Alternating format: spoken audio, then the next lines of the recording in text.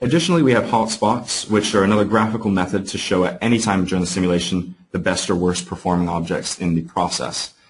Again, this is on the View tab, and we can show hotspots for activities, queues, and resources, and we can also change the drawing style of the display for the hotspots. For example, we can highlight the highest working utilization percentage of all the activities in our simulation while it's running. So I'm going to go ahead and enable this and show this and run through the simulation again.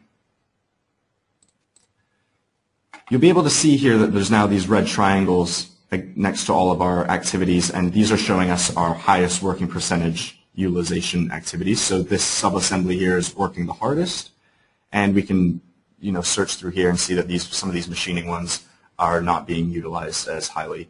So again, this is just another kind of a validation that just provides extra analytics at a glance, and it's quickly easy to see where your best or worst performing objects of your simulation are.